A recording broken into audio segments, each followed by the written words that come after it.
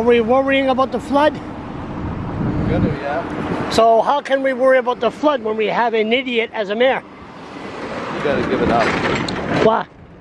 Where you been? I haven't seen you. What's the last thing about the out of the cold shelter? The meeting on Thursday next week. Yeah?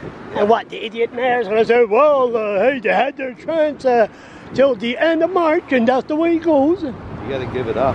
What? About talking about the mayor like that. He's an idiot. What do you say that He's for? two-faced. He's two-faced. What did he ever do to you? What? Don't get me going. Let's talk about you. You're up the arse. The mayor's arse so high you can't get out. Hey, oh, but what? What's your name again? And you're a redhead. I better watch it. I'm gonna get a punch right across the head. And we have the same birthday, August the 1st. Listen, anyone that says, oh, the old citizen, they could exercise. Remove that portable washroom for Carlton Park. Let them go shit on the native land. There's a great washroom. Where? In Well, exactly. We have alcoholics. They don't want to be close drinking establishment. You need to dig up some new information here. New information? You've been talking about this for 2 years. We want to do swimming pool. Oh, no, hey, you need a different hobby. Start jogging. He's an idiot. Where's your dog? He's an idiot. Where's your dog? So, when are you gonna denounce this idiot? What? When are you gonna denounce this You've been idiot? talking about this for 3 years now. Yeah?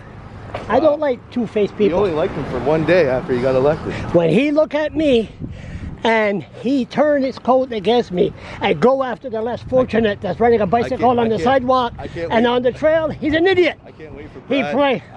I can't wait for Brad to send this to him. Out of the shelter. Not really.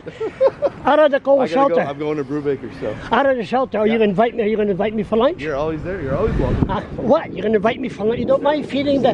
How come poverty is always connected to food? I'll take you. How come poverty is always connected to food? We gotta eat. We always eat. Yeah. I'll take you for coffee anytime you want. Oh, I know that. Okay, I gotta run in the store. So the bottom line here, out of the cold shelter. What's the latest? What do you mean? There's a meeting at 12 noon next Thursday. About what? About what? So are you going to open your mouth and get off the ours mayor and say, okay, they should be there for another month? For sure. Why wouldn't I? I got to learn to shut up and let you talk more. I know. Hey, let's go for coffee.